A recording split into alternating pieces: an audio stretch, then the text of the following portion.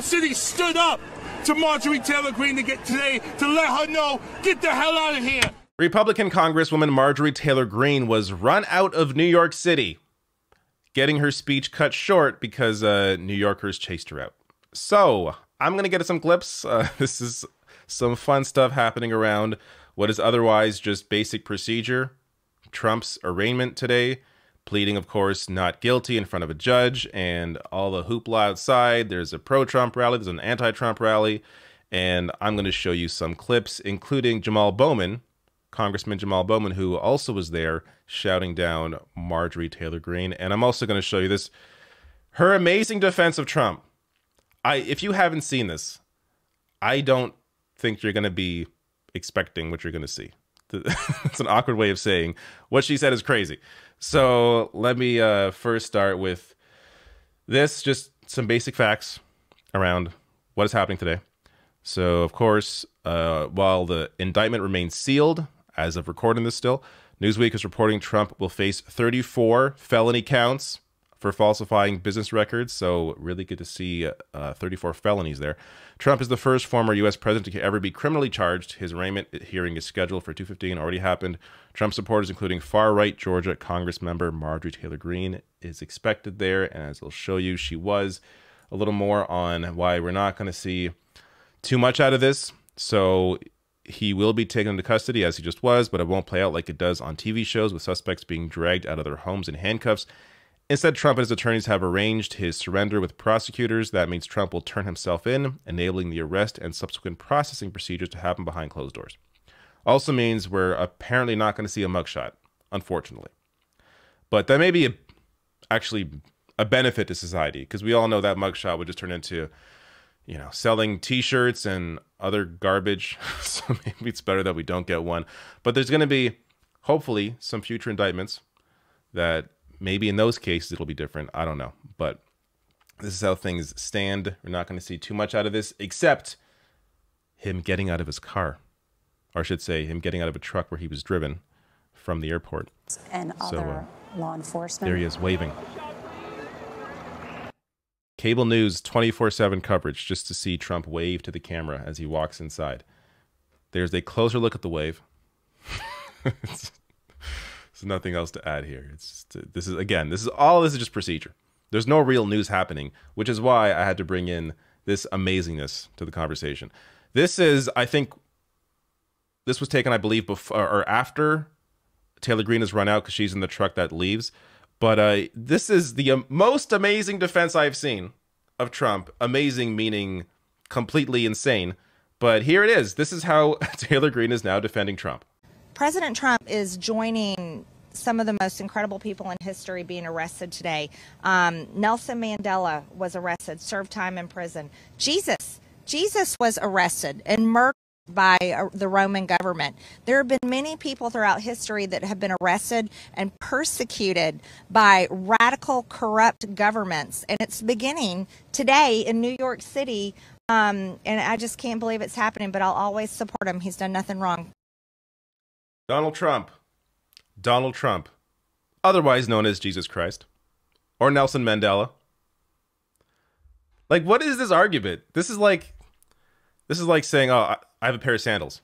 I wore my sandals today. I'm just like Jesus Christ. He wore sandals too. It's like Trump has broken the law so many goddamn times.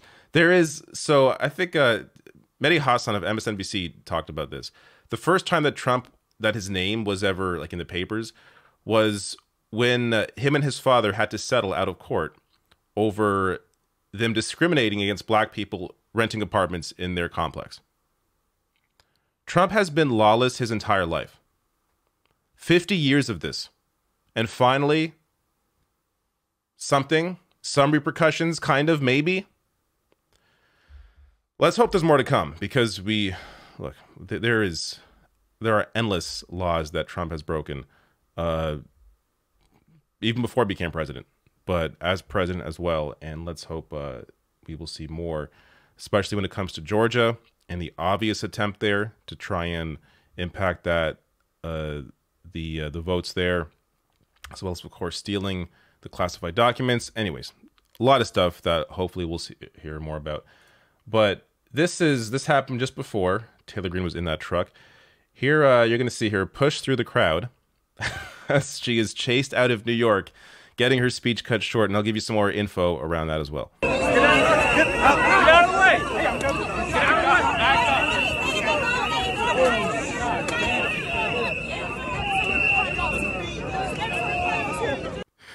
All right, so I'm also going to show you, that was just before I believe she got into this truck here.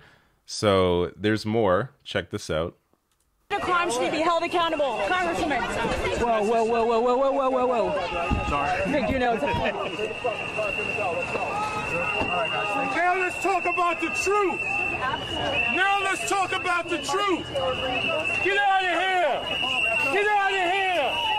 Get out of here. Get out of here. Now let's talk about the truth. Get her out of here. What inspired that today? Jamaal Bowman. All right, I'm going to get some more from Jamaal Bowman in a second here. I'll finish this clip, but I do want to give you more context for what the hell just happened. So around 10:30 a.m., Greene entered the park wearing the Terminator cop glasses she's partial to, surrounded by the protest organizers of a zillion more reporters. She pushed through the crowd toward a small riser. The people packed in. Greene was handed a megaphone and yelled to her supporters about how Democrats are the party of violence, and New York used to be a great city. But two anti-Trump protesters, both white guys over 40, had come over from their side of the park and began screaming. No one could hear Greene, even from a few feet away. "Go home! New York City hates your guts," yelled a man in a blue checkered shirt. He might not have been the perfect liberal messenger, though. You look like I'm not going to say that, but not very great language. But the hollering drowned Greene out until the cavalry arrived, a man who brought his own megaphone. Quote, "Let's F Brandon. We're all going to F him," he yelled, in the spirit of raising hell. Greene left the riser as police escorted her from the park. She had a plane to catch and plans to attend Trump's post-arraignment speech on Tuesday evening at Mar-a-Lago on far friendlier ground. Just a total mess. So I don't even know. There's nothing else to really add here. Just a complete mess, and we're going to see even more of a mess tonight with this speech. I don't think I'll be able to stomach it. I'll check the highlights tonight or tomorrow, but whatever. This is the best part of the entire thing, is Bowman here going hard on Marjorie Taylor Greene and telling people what New York is really about. What inspired that today? Jamaal Bowman. What inspired that today, I was Congressman? born and raised in New York City. This is the city that I love. It's a city focused on hard work and love for all people. We will never accept hateful rhetoric in our city. Any rhetoric that is divisive, any rhetoric that uplifts white supremacy, we are pushing back against that in all its forms. Marjorie Taylor Greene needs to take her ass back to Washington and do something about violence, do something about affordable housing, do something about childhood poverty, do something about climate change. Do your freaking job, Marjorie Taylor Greene. You don't need to be in New York City talking that nonsense. Go back to your district. You're not. What are you doing here? You're here for politics. You're here because you want to be VP. You're here for your own fundraising. You're here for your own nonsense. New York City stood up to Marjorie Taylor Greene to let her know, get the hell out of here. There you go. Jamaal Bowman really hates Marjorie Taylor Greene for good reason, telling her to go back home and do something for her own district. Good to see that pushback on whatever Trump support was actually there. It doesn't appear like a whole lot of Trump supporters are really there. At least, considering the situation where their former president is finally charged with the crimes that it really appears he did, based on all the evidence, not to mention many more, again, that are hopefully to come. But regardless, all this is really just spectacle right now. Pure spectacle. There's nothing happening. There's no movement in Trump's case. This is just procedure at the moment. You're going to get more spectacle tonight if you really care to watch Trump's speech. I would say don't bother. It's not worth it, but whatever. There's going to be a lot more of this because, look, this is historical. A former president getting charged. Big deal.